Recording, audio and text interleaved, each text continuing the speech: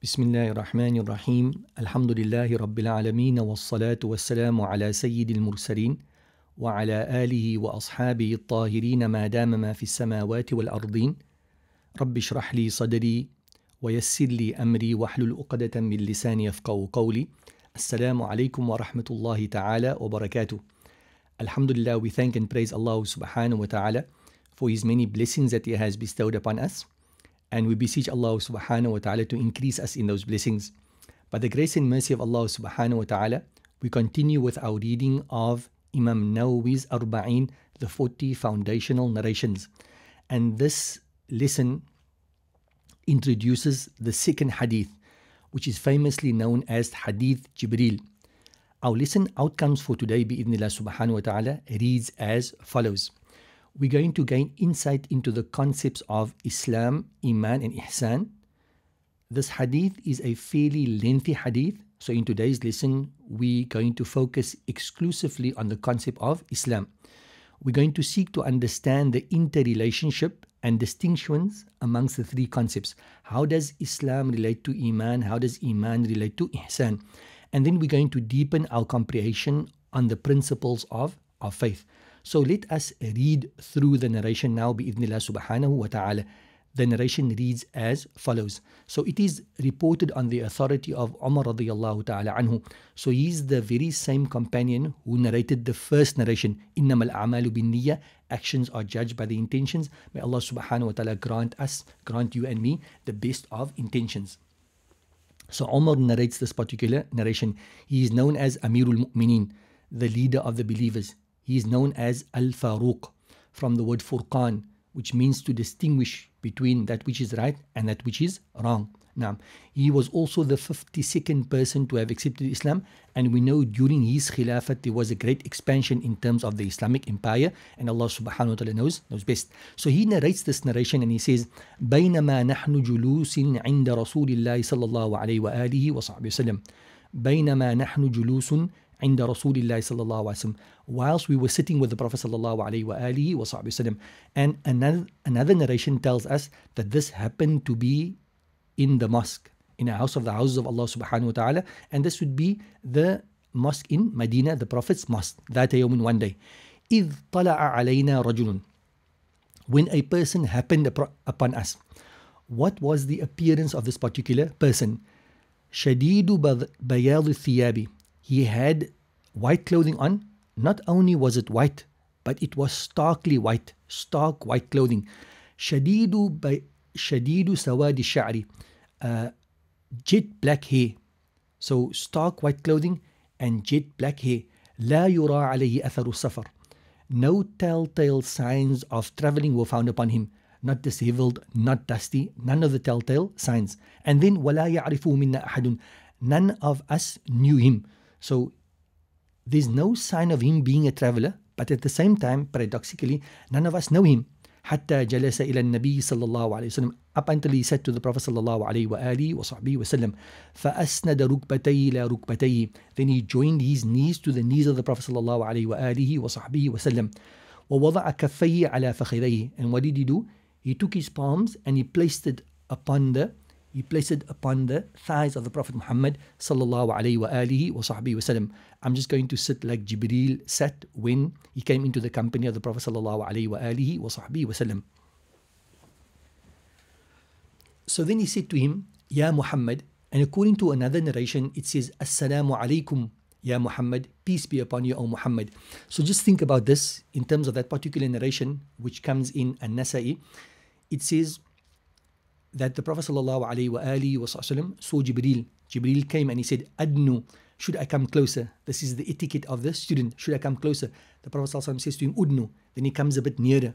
And then the Prophet ﷺ is asked, Adnu, can I come a bit more closer? The Prophet ﷺ says to him, Udnu, come closer. So he comes up until the Prophet ﷺ, and then he asks him the following question. What is the question? Ya Muhammad, O Muhammad, akhbirni anil Islam, that inform me about Islam. Here you would notice that he says, Ya Muhammadu. We may touch on this point later, but it comes to mind now, so I'll mention it now. The Prophet ﷺ, in terms of Quran, when Allah addresses the Prophet ﷺ, he does not address him by his first name, but rather he's addressed by his title. And what is the title? Ya ayyuhan nabi, Ya ayyuhal rasul, Ya ayyuhal muddathir, Ya ayyuhal muzammil, and so forth. And Allah subhanahu wa ta'ala knows best. So why is it that Jibreel alayhi salam says Ya Muhammad, calling him by his first name? There are two explanations, or there are a number of explanations. One of the explanations is that this was before those verses were revealed, which says لا تجعلوا دعاء الرسول كدعاء بعضكم بعضا. Don't make the calling out to the messenger like you call out to one another, because he is not an ordinary person. He is the messenger of Allah sallallahu alayhi wa alihi wa sallam. So that's one explanation. The other explanation could be that the rules that apply to you and me as human beings doesn't necessarily apply to the angels, and therefore Jibreel alayhi salam addresses the Prophet sallallahu alayhi wa alihi wa sallam as Ya Muhammad. Okay, so that's the narration that we're going to be covering for today, bi'idhnillah subhanahu wa ta'ala. There's a bit extra to it, but let's first look at the lessons contained in this part of the narration. So the first lesson which is highlighted here is that the saying goes لا يرى عليه أثر السفر, as opposed to لا نرى, we did not see. So was not seen upon him the signs of traveling, as opposed to we did not see the signs of traveling upon him. There's a difference between the two. What is the difference? La nara means that we didn't see. There might have been signs of traveling upon him, but we didn't see it. But the wording is more emphatic. La yura. Even if you wanted to see, even if you were looking, even if you were investigating, and you were really looking for signs of travel, la yura, it would not be seen upon him. Why? Because this was not a traveler as such. Now, in the narration of An-Nasa'i, in terms of his appearance, the following is stated: Ahsanun nasi wajhan.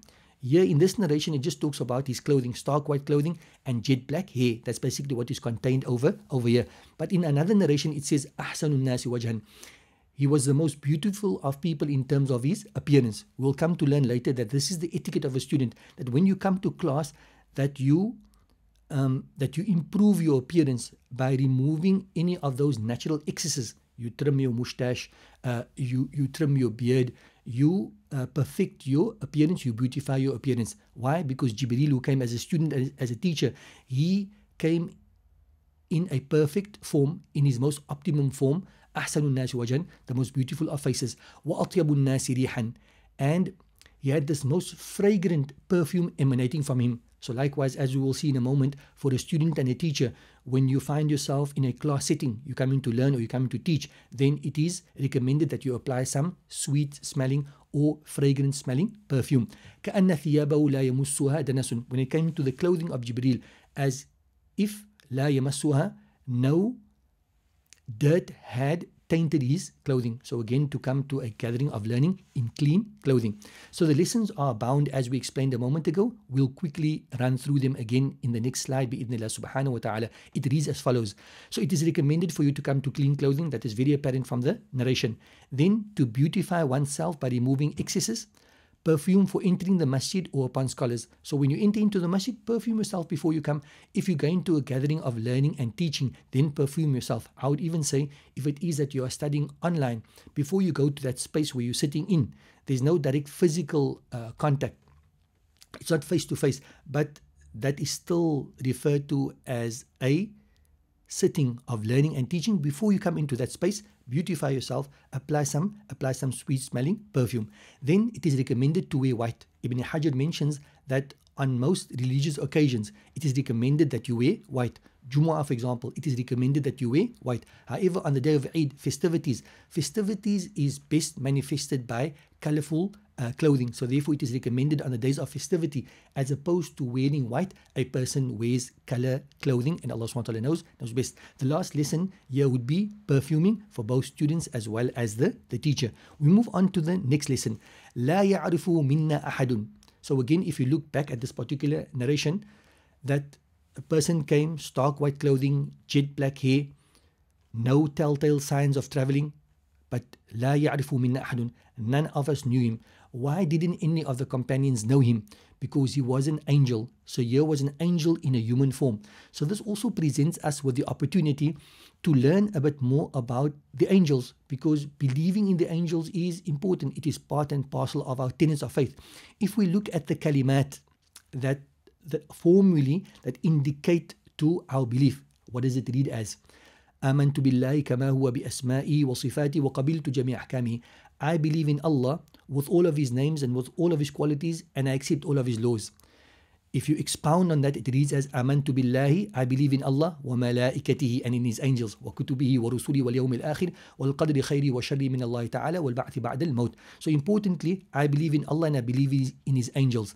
Here's an angel coming into the company of the Prophet sallallahu alaihi wasallam. What are angels? This is none other than the archangel Jibril alayhi salam. So what are they? Our scholars explain that they are أجسام لطيفة. They are made up of subtle bodies. They are a subtle entity, نورانية. أجسام لطيفة نورانية. They are subtle bodies made up of light. أخيار. They are of the choices of Allah subhanahu wa ta'ala's creation by definition. يفعلون ما يؤمرون. لا يعصون الله ما أمرهم ويفعلون ما يؤمرون. They do not disobey Allah in the least, and they do that which they have been commanded for. Therefore, by definition, they are considered to be choice. Subtle, illuminated beings, in other words, beings made of light, subtle beings created from light. They are choice beings. ذو قوة عظيمة. They have prodigal strength which Allah subhanahu wa ta'ala had granted them. And of the peculiarities, of the idiosyncrasies, is the fact that they are able to take on different forms. And in this particular instance, we see that they take on a human form.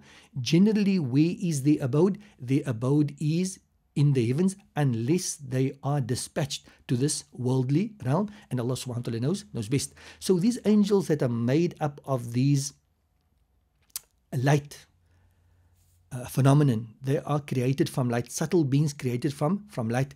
When they take on the form, what actually happens? So these light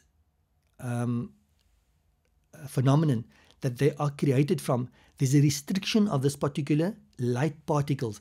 And then what happens once that restriction occurs? Then they take on a form, whichever form they seek to adopt, and that is how scientifically they morph, they transform from those light beings, and they take on another form. And in our example, it is the human form. In this particular instance, they didn't recognize Jibril alayhi salam. Typically and generally, you would find that Jibril alayhi salam would come in the form of a particular companion, Dihya al-Kalbi. But in this particular instance, he did not adopt that form. So yes, generally he would come in the form of Dihya al-Kalbi, and then you could say that the companions would know that this is Jibril alayhi salam, or alternatively, he could come in another form, and Allah subhanahu wa ta'ala knows best. So now we have a good idea in terms of what's happening, what is playing out in front of us. Here's Jibril alayhi salam coming to the Prophet sallallahu alaihi wasallam. He's coming with a few questions. He's going to ask a few questions, and then he's going to approve the answer, as we will see in a moment. But he's coming as a questioner. So this talks to the idea of how should a student come to a teacher when asking a question. And this is very important and quite unique. He must come across strongly, in other words, confidently. If you have a question, ask. Al-ithnan la yata'allaman. The two that do not learn, al-mustahi wal-mutakabbir, the one who is shy and the one who is proud. May Allah subhanahu wa ta'ala make us not from the proud ones, and we shouldn't develop a degree of bashfulness that it prevents us from asking questions. So he must come across strongly, confidently. He mustn't preoccupy himself with any distractions from his intent.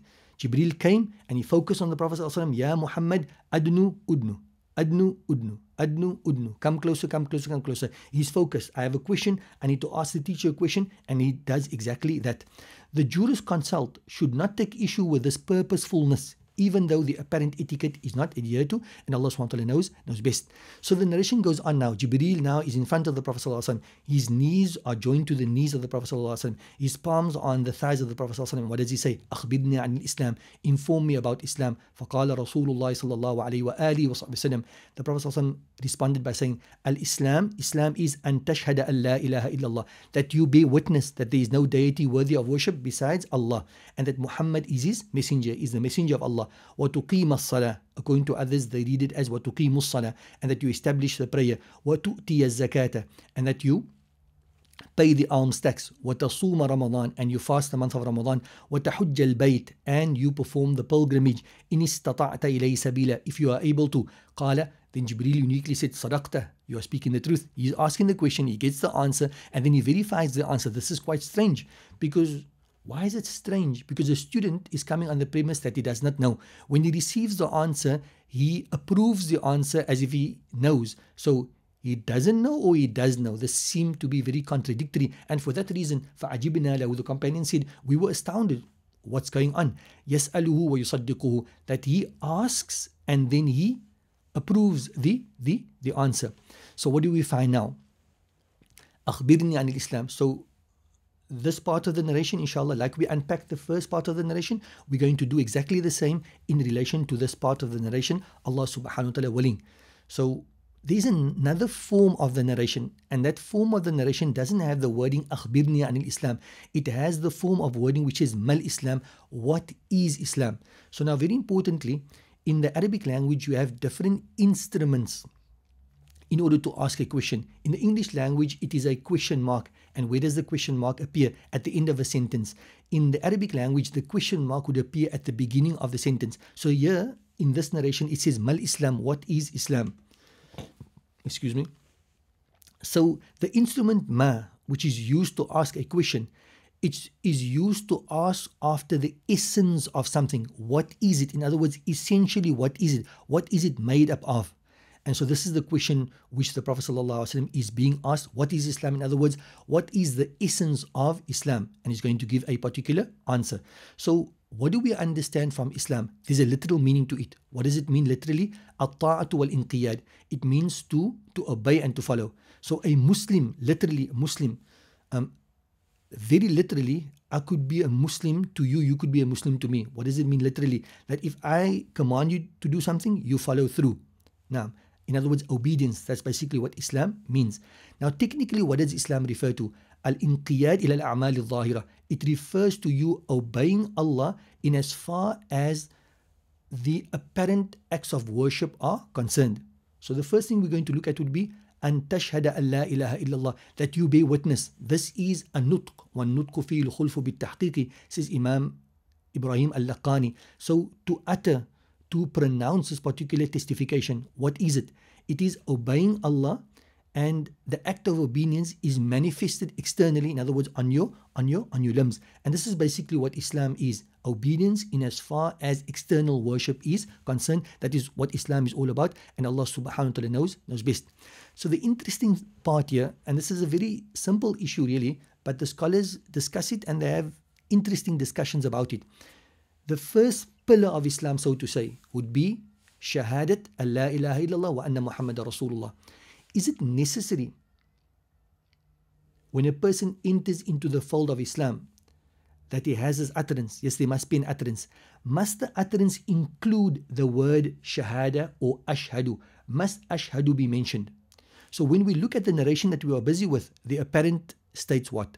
The apparent is that in Islam, it is necessary to have the phrase I bear witness, because the Prophet ﷺ tells us, what is Islam? وَأَخْبِرْنِي عَنِ Islam, inform me about Islam. What does he say? He says that أَن تَشْهَدْ, that you say Ashhadu. In other words, an individual must therefore say, I bear witness that there is no God but Allah, and I bear witness that Muhammad is the messenger of Allah. So based on this particular narration, you would say that in order for that pronouncement to be valid, that formula to be valid, it must incorporate the words Ashhadu. However, there's another narration, أُمِرْتُ أَنْ أُقَاتِلَ النَّاسَ حَتَّى يَقُولُوا, I've been commanded to contend with people until they say. So here the word shahada is not being used, but the word to say is being used. So if you look at that particular narration, the narration that reads until they say indicates that the word ashhadu is not stipulated. And then the opinion according to Ibn Hajar and Imam Nawawi rahimahullah is that in order for the testification, those two testifications, the testification that there is no God worthy of worship besides Allah, and the testification that Muhammad is his messenger, that particular testification does not need necessarily to have the words ashhadu. That's our practice, that we say ashhadu, but it's not necessary for a person to have it. So if a person says, for example, La ilaha illallah, Muhammad Rasulullah, or Ahmad Rasulullah, then his testification would be valid, and Allah subhanahu wa ta'ala knows best. What's the argument for that? The argument for that reads as follows. So our scholars say, I see there's a bit of a cut-off on it, no problem. So our scholars say that when a person says, Amantu billah, that I believe in Allah, Amantu billah, and the likes, then that is sufficient. So if a person says, Amantu billah, remember we quoted earlier in the class that we have this kalimat. So we have Iman mujmal and we have Iman mufassal. In as far as the example of Iman mujmal was concerned, What did we say? آمنت بالله كما هو بأسمائي وصفاتي وقبلت جميع أحكامه. Or we would say آمنت بالله وملائكته وكتبه ورسله واليوم الآخر والقدر خير وشر من الله تعالى والبعث بعد الموت. So in as far as the first part of the declaration of faith is concerned, our scholars say, if a person says آمنت بالله, I believe in Allah, would that be sufficient? They say it would be sufficient. So if it is sufficient for a person to say آمنت بالله as opposed to ashhadu an la ilaha illallah, then it should be sufficient for him simply to delete ashhadu and say la ilaha illallah. And Allah subhanahu wa ta'ala knows best. There's another example which they look at. Let me try to go. There's another example that they look at, and that example would be Allahu khaliqi. If a person says Allahu khaliqi or Allahu rabbi, would it suffice? It would suffice. Now, why? Because we look at the meaning as opposed to the word, and therefore the scholars do not worship via the formulae, and therefore many variables are permitted. And I think this is an important point for us to understand in principle. A person accepts Islam, he must buy into the meaning, and he doesn't need to necessarily adhere to a particular formulae. So therefore if a person says Allahu bari'i, Allahu khaliqi, Allah is my creator, Allah is my originator, Allah is the one who brought me from non-existence into existence, he says that representing the meaning of the first part of the declaration, then that would suffice. And Muhammad Rasuli, Ahmad Nabiyyi, and so forth, then that would suffice. And Allah subhanahu wa ta'ala knows best. There are certain other considerations which I think is also very important. So just to wrap up the previous discussion, is it necessary to have the words ashhadu in the declaration? No, it is not necessary, and Allah subhanahu wa ta'ala knows best. There are, however, other important considerations. What are they? They read as follows. Number one is that you need to have both testifications. If a person simply says La ilaha illallah, that doesn't get him into the fold of Islam, because the declaration of faith is made up of two parts, and the one part is not complete without the other part. La ilaha illallah, Muhammadur Rasulullah. In order for a person to enter into the fold of Islam, he needs to utter both parts, and Allah subhanahu wa ta'ala knows best. Number two, it is also stipulated that the sequence is followed. If a person says Ashhadu anna Muhammadan Rasulullah, Ashhadu an la ilaha illallah, it would not be valid. Why? Because the proper sequence was not followed. The next issue is that succession is not stipulated. What do we mean thereby? If a person says now Ashhadu an la ilaha illallah, he goes and he comes back after 5 minutes and he says wa Ashhadu anna Muhammadan Rasulullah, there was a lapse between the first part of the declaration and the second part of the declaration. No problem. His declaration is intact, and Allah subhanahu wa ta'ala knows best. Last but not least, it's very important to understand that Arabic is not stipulated in terms of the declaration. If a person says exactly the same thing in English or in Afrikaans or any other language, it would still be considered valid. It doesn't have to be in Arabic, and Allah subhanahu wa ta'ala knows best. So we continue now. The next part, so an tashhada an la ilaha illallah wa tuqima as-salah. وَتُقِيمَ الصَّلَاةِ. That is read in one of two ways. It could be read أَن تُقِيمَ الصَّلَاةِ with a fatha. It could also be read وَتُقِيمُ الصَّلَاةِ with a dhamma. And both readings would have different meanings. The important part here would be that when we look at Islam, there's a minimum requirement and then there's a complete requirement. So the minimum requirement in order for you to enter into the fold of Islam is for you to say, I bear witness that there is no God worthy of worship besides Allah, and I bear witness that Muhammad is his messenger. The moment a person has that minimum, he has now entered into the fold of Islam. Thereafter, he has the minimum. If he doesn't pray, if he doesn't offer the alms tax, if he doesn't fast, if he doesn't perform the pilgrimage, he is still considered a Muslim, albeit a minimum Muslim. However, if a person wants to be a complete Muslim, then in order for him to be a complete Muslim, he has to manifest not only the utterance of the declaration, but all of the other pillars of Islam, and Allah subhanahu wa ta'ala knows best. But it's important to keep in mind, because it's a very practical discussion. We want to keep more people within the fold of Islam. And when do you become a Muslim, and when are you considered to be within the fold of Islam? The moment you utter the declaration. But that, very importantly, is the minimum. You must complete it by doing what? By following through on the other aspects of worship. And what is the most important aspect of worship thereafter? It is going to be salah. So here our scholars look at salah. So in other words, you have made a declaration. You must follow through on that declaration. What is the most important manifestation of that meaning which was uttered in the declaration? Is for you to pray. So where does the word prayer come from? Our scholars have the following discussion. Some scholars say it comes from the word tuqim as-salah, tuqim. So we're going to be looking at that particular verb, the word tuqim. Where does it come from? Some scholars say it comes from the word taqweem and ta'dil, which basically means to keep things in balance. In terms of our prayer, why do we pray 5 times a day? So that we can keep the 24 hours of our day in balance. Other scholars say no, it comes from the word iqama. Tuqim comes from the word iqama. And what does it mean? It means mulazama, to stick to something, to adhere to something and do it consistently. We pray 5 times a day and we pray 5 times a day consistently.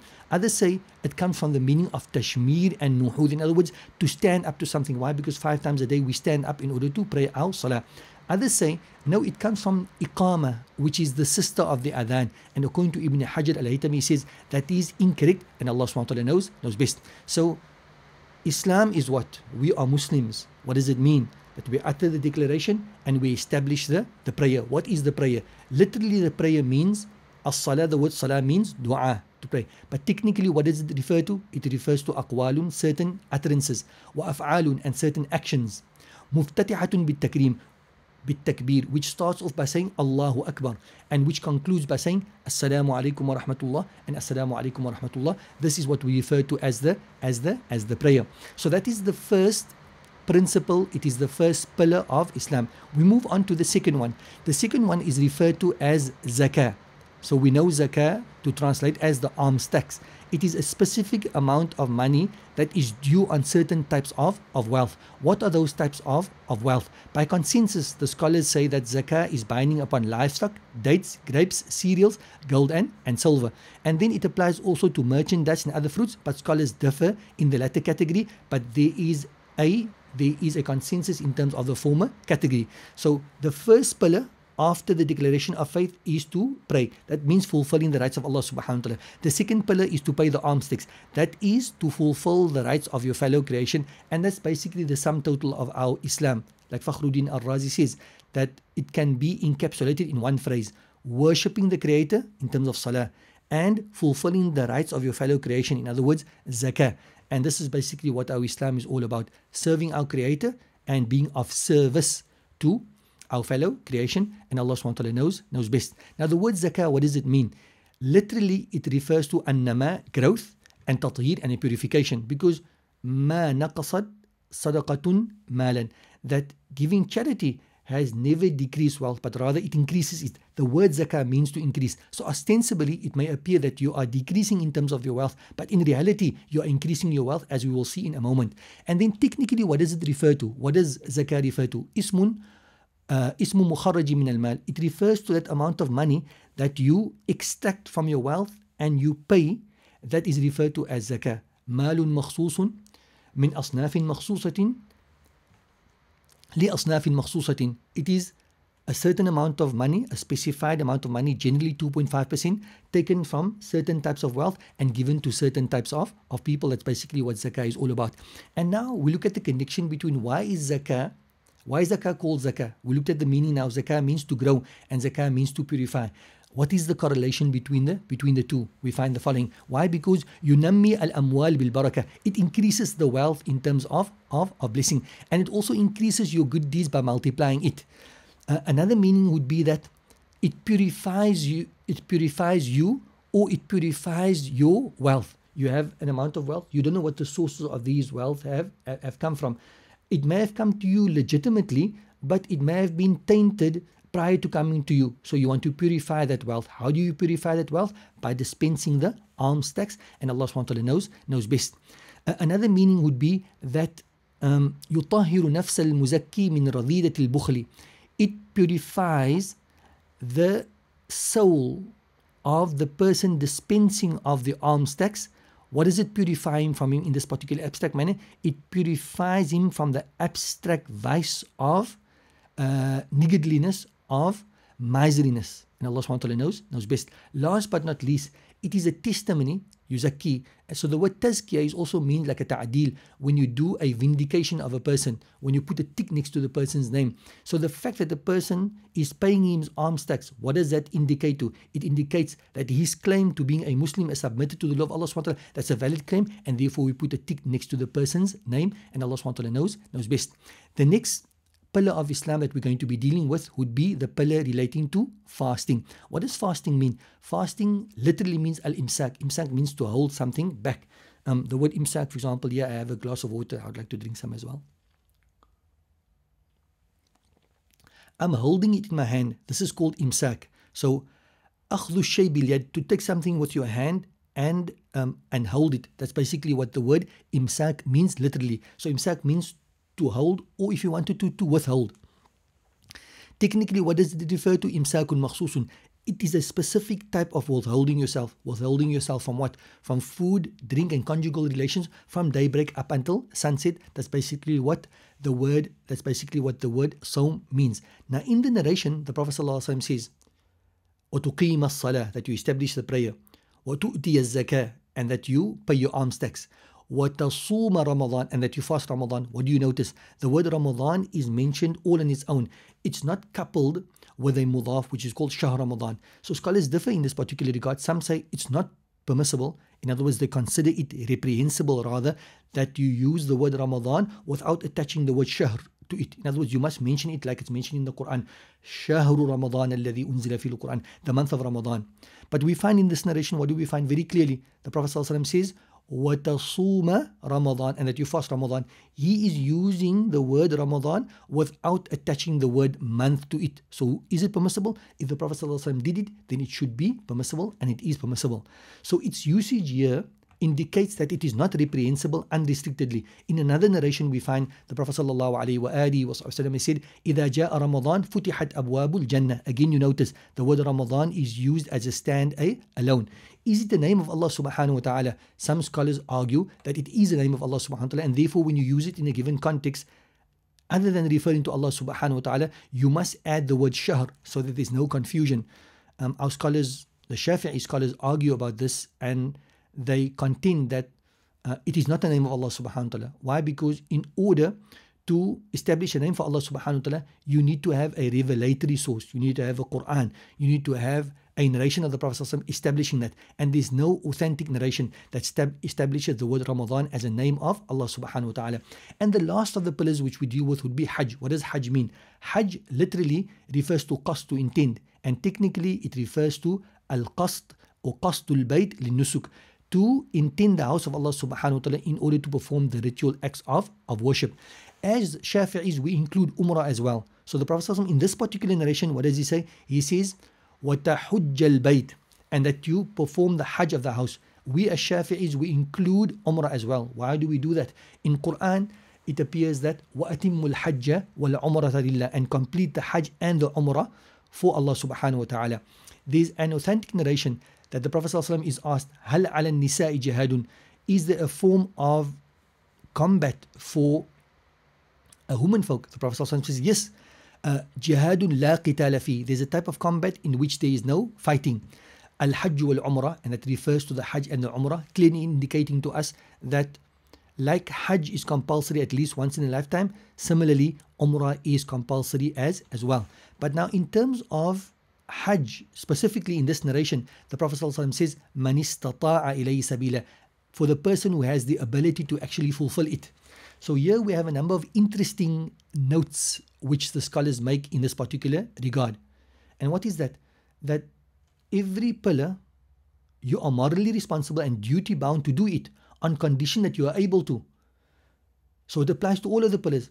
But the Prophet ﷺ only mentions it in relation to Hajj. Why is that? So that's one of the questions that we're going to answer in the following slide. So firstly, Man istata'a ilayhi sabila means that the person must have the ability in terms of provision for himself going and coming, and provisions for those whom he is responsible for in terms of maintenance.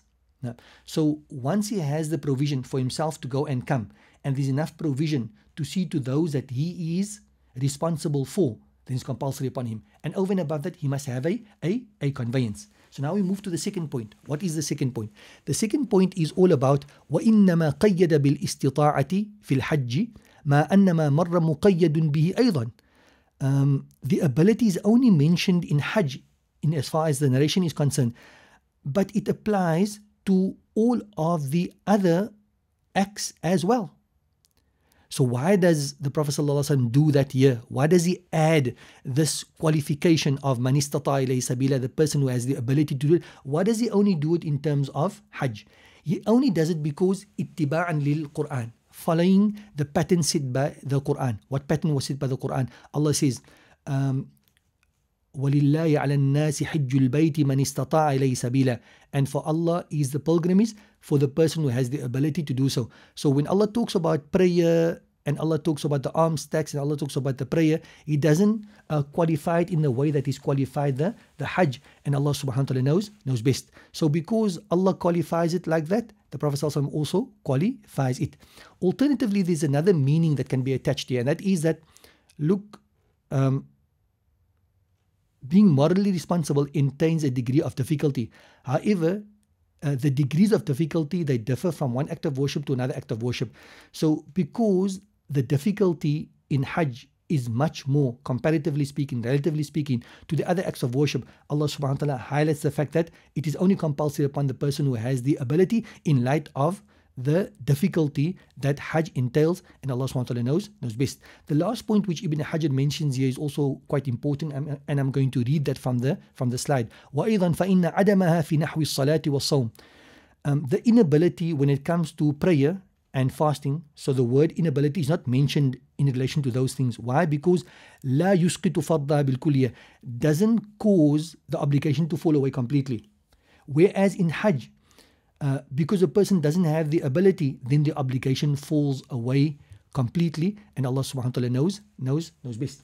The next question we look at is, can Islam and Iman be separated from one another? And this is a very important question. So our scholars say, quite simple to understand, that Iman can be separated from Islam. What is Iman? Iman is tasdeeq bil qalb, that you attest to the truthfulness of Allah subhanahu wa ta'ala and the Prophet Muhammad sallallahu alayhi wa alihi wa sallam. So it is something which happens internally. It's located within your heart. Can this be separated from Islam? Yes, a person is lying on his deathbed and he attests with his heart to the truthfulness and the veracity, and he accepts Allah subhanahu wa ta'ala as his Lord, and he accepts the Prophet ﷺ as his messenger, and he passes away. What happens? Did he do anything? Did he make shahada? Did he make salah? Did he make zakah? Did he make sawm? Did he make hajj? No, he didn't. So Iman can be separated from Islam. However, Islam cannot be separated from Iman. And why is this? Because in order for an act of worship to be valid, its validity is pending on the belief of the person. So it's not possible for you to manifest an act of Islam without having established the basis for it, which is the Iman, which is in your heart, and Allah subhanahu wa ta'ala knows best. So that brings us to an end of our lesson. And before we end, we have a few questions. What is Islam? What is the literal meaning and Shar'i meaning of Islam? We've covered that in quite a bit of detail, alhamdulillah. The literal meaning of and the Shar'i meaning of Islam. What does it mean? Can Iman be separated from Islam? That's the last issue that we dealt with now. In summary, we covered the etiquette of learning and teaching. We looked at Jibreel as a central figure and the lessons that can be gleaned from him, portraying what it means to be a student and a teacher. And also we deepened our comprehension of the integrals of Islam by the grace and mercy of Allah subhanahu wa ta'ala. So that brings us to an end of this lesson till we meet in the next part of Hadith Jibreel. Barakallahu feekum wa jazakumullahu khairan. Wassalamu alaikum wa rahmatullahi ta'ala wa barakatuh.